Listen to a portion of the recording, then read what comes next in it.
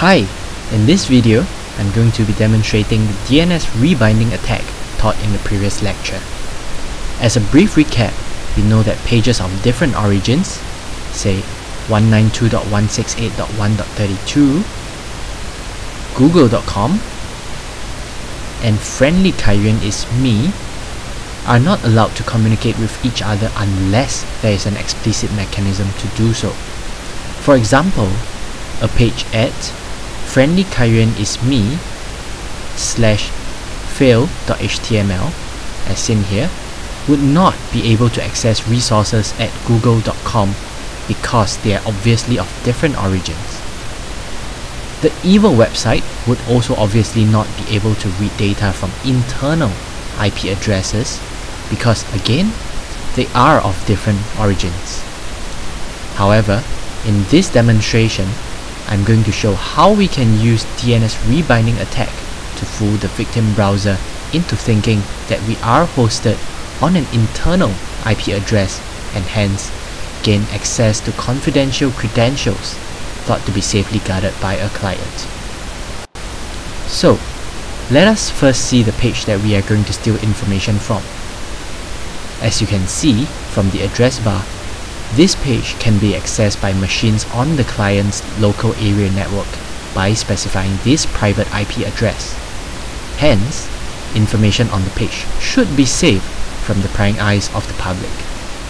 Let's verify this by attempting to access this page by specifying the client's external IP address instead. As you can see here, the client's external IP address is 124.197.110.153. and we will try to access the web page using this external IP address. Let us copy this into this tab over here and access the page.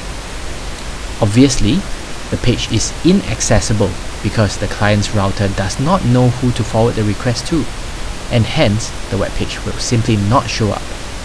However, if we can get both the client to access the internal IP address and access the contents of that page, then we can steal the sensitive information even without access to the client's network. Let's now see this attack in action. To begin with, we lure the client into visiting our seemingly benign website. Let's go to friendly Kyrian is me. Alright, it's over here. And during this first visit, the evil DNS server would reply with its authentic IP address so that it can first cache the malicious code onto the client's machine. As you can see here, this is the authentic IP address of the malicious server. Now, without the client's knowledge, the malicious code has been cached, and the next time the client visits this same page, we'll then declare our IP address to be the client's internal IP address. Let's now emulate normal usage and revisit the so-called friendly page again after closing this tab and doing anything that you would normally do on a day-to-day basis. So let's copy this URL, close the tab, okay, and then we'll open a new one here. So it's like as if we're just going to visit this page afresh. Okay,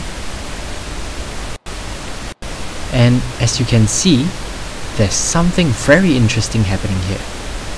The cache exploit page is being loaded, as you can see over here, and attempts to access the passwords.html file. However, since my DNS server this time replied that it is 192.168.1.32, the client is now tricked into fetching passwords.html at 192.168.1.32 instead.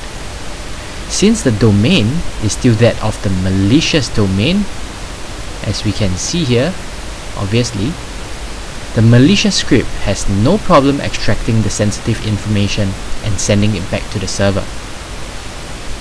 Now, let's see if we have successfully received this information on the server.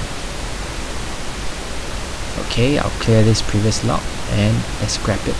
Yes, so the server has successfully received this information, and we have exploited the DNS rebinding attack to retrieve information from an internal IP address. Okay, so just to confirm, we can even navigate back to the client's web page to check that the information we have tallies with the one received on the server. Let's see. So, of course it does. The information tallies, and we see that this ability to perform cross-origin attacks is extremely dangerous, and it could cause a lot of damage if used maliciously.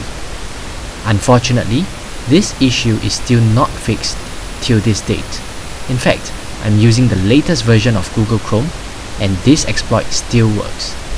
So I was wondering why, and so I looked up the issue on the Chromium bug tracker, only to realize that the issue has been tagged with "won't fix." But why, you may ask? Well, it turns out that there are legitimate reasons for a single domain to be bound to multiple IP addresses, and there are mechanisms to prevent this attack from happening. One of the ways to mitigate this attack is to simply check the host header of an incoming request. So for example, when a malicious page attempts to request for resources on another host, let's see over here.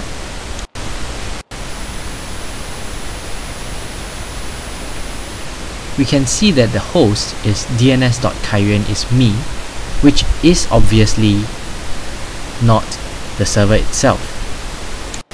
And so this request should be blocked. Well, there are also other mechanisms to defend against this DNS rebinding attack, but I'll leave that for you to explore if you're interested. So, I hope that you learned something cool from this video, and thank you for your time.